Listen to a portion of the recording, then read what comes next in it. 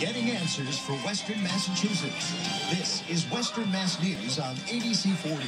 Welcome to Western Mass News at noon on ABC40. I'm David Horowitz. We begin with some developing news this hour. State police say that one woman is now dead after she was struck and killed by a driver in Enfield, Connecticut.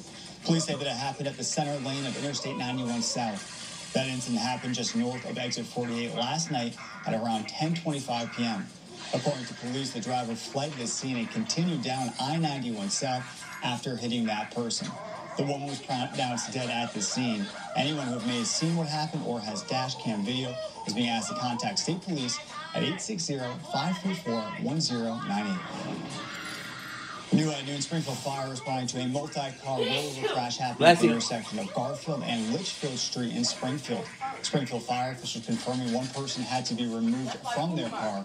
That person was taken to the hospital with non-life-threatening injuries.